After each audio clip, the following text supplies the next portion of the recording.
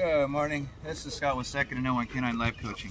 I want to discuss emotional systems and how they're evolutionary according to Jock Panskep, and how we actually figure out, and Dan Siegel, how we actually figure out where to use our emotional systems. What behaviors do the dogs show us to tell you what emotional systems are they in?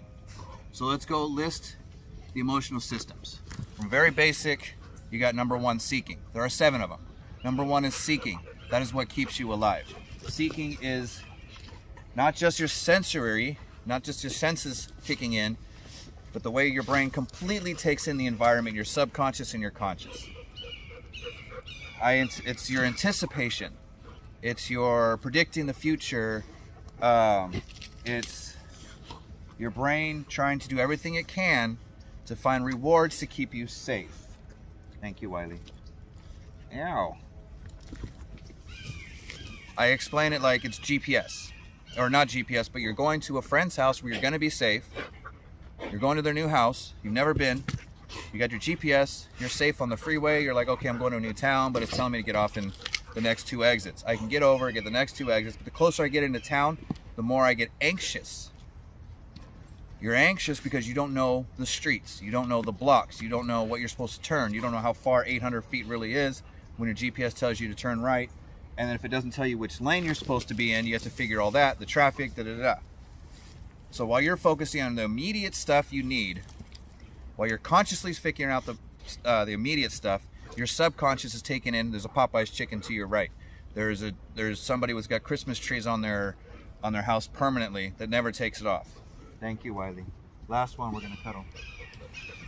All that stuff your subconscious takes in. Your subconscious takes in Maple Street is 2 blocks before your friend's house. His next door neighbor has a yellow house. All these things you take in subconsciously, so the next couple times you go, you'll start to go, oh, I didn't recognize that Popeye's chicken. I didn't notice this. I didn't notice that before. It's always been there. Your brain took it in. Your brain knew when to go in. Your brain's seeking all the stuff that could be dangerous so you can be safe. Your brain's taking in all your dangerous stuff, and the reason why you feel anxious is because your body is getting ready to fight or flight. But you're also seeking the safety of your friend's house. You're seeking the safety of what the GPS is telling you. Ow, that was a leash. Next is rage. Rage is an antisocial behavior. It is, I'm gonna fight whatever it is to get it out of the way. Detrimental to survival if you really think about it when you're as a caveman or a dog that's not being friendly. It's antisocial. I want that to go away. Then you have fear. Fear is running away from something that you can't fight. Your flight system. Cuddle? You're so dirty. So that's your flight system. Rage is your fight. So there's a lot of things on those, a lot of research on those. Thank you, Barney. Then you have your care system. Your care system is your second positive social communication. That's the touching. That's literally the motherly instinct to take care of something else. That is the emotional aspect of, I see you. Last one, we're done. I see him panting. I see him being a little too much. I see my kid needs water. I see my kid needs rest. Let's cuddle. And then it's also this. What that does is it brings in oxytocin. Yeah, I see. Hold on, Wiley. Hold on, Barney. And see how what's happening now. Yeah, he wants to play. Yeah, Wiley has a different need than Barney. He's still being pro-social.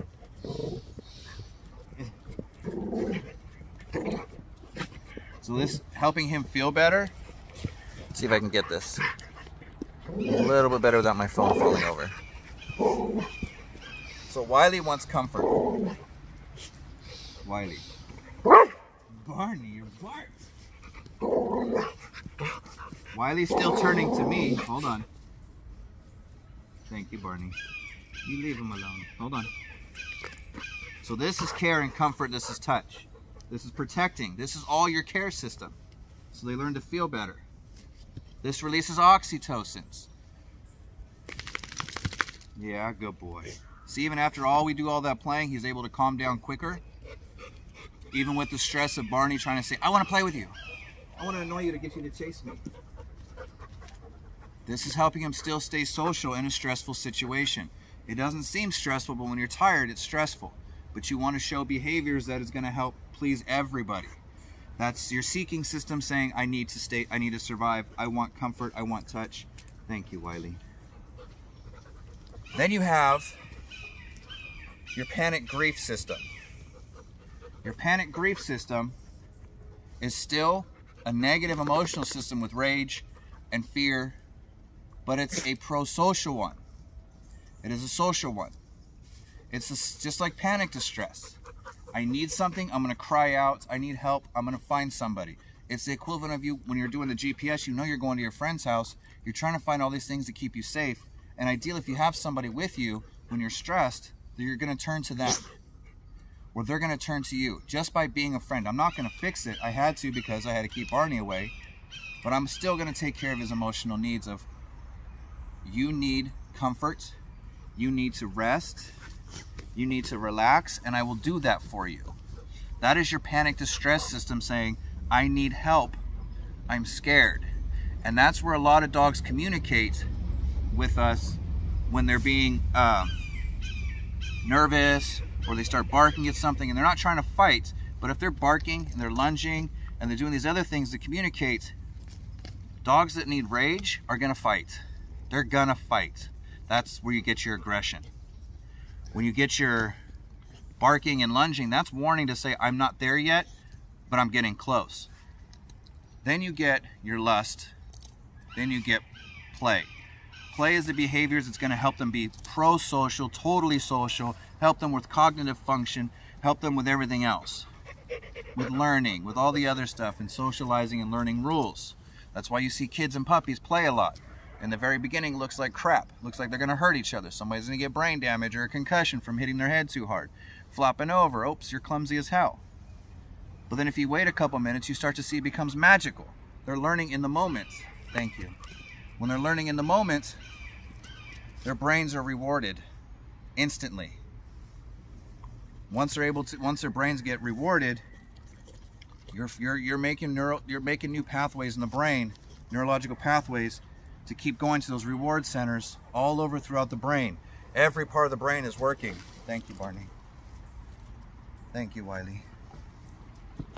So if your dog goes from cuddling and playing, the pro-social behaviors, lust we're not doing a whole lot on just because dogs don't have much of a reproductive system anymore. So we're not fully sure how that handles with dogs. Not saying it's not possible, we're just not focused on that a lot because our dogs don't have sex. Especially for pleasure. Yeah.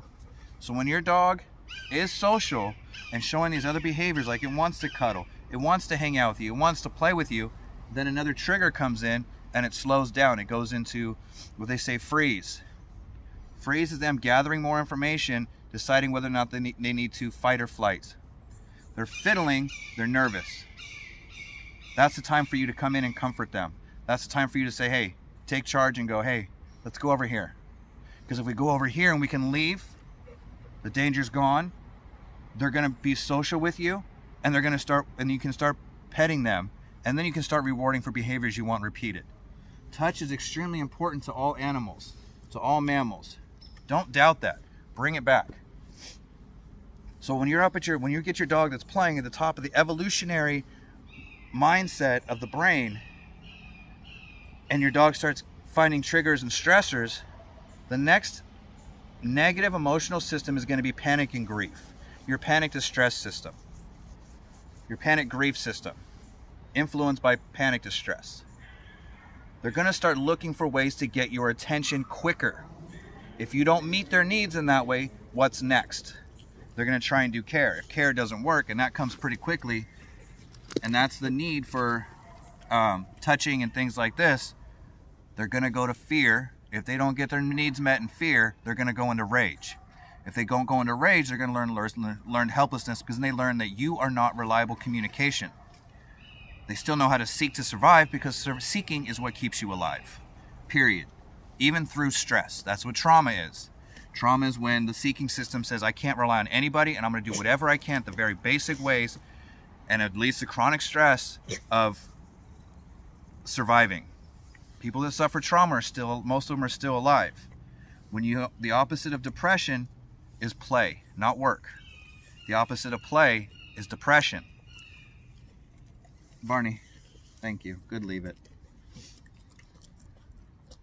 So with that all said, again, the systems are seeking, fear, or seeking, rage, fear, care, panic, grief, lust, and then play. If your dog's able to do any of those top ones, then guess what? When they have an emotional need and they need help, and we influence this. Do you need water? Do you need cuddles? Do you need this? Do you need this? Do you need this? Anytime they cry out, we're there. That's what having a parent is for. To keep those kids out of those, having to experience those first, second, and third emotional system. Barney. All right, you guys ready to get some water? All right. So it's already been 12 minutes. We played a little bit. So like I'm saying, most of the communication our dogs give us when they're stressed isn't fear, unless or rage, unless the dog you haven't met the dog's needs. They're going to do what it takes to get your attention. Usually panic and grief. More often than not, it's crying. If your dog doesn't cry, it's going to bark. If barking gets your attention, they're going to use it more often. It's reinforced, right? If I'm scared, I bark, you pay attention to me. That's my way of using panic. If I have to attack to get your attention, that's a completely antisocial behavior. And most dogs that attack don't bark and lunge. They're going to go and attack because they feel that's the only way to get that danger to go away.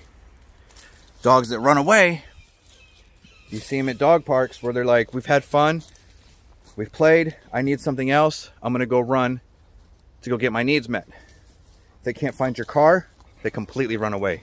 If you've ignored that they needed rest, if you've ignored their basic needs, you've lost the dog. You lost the dog, that dog is now in a fear state, the second emotional state, and they're going to fight off anything that comes near them.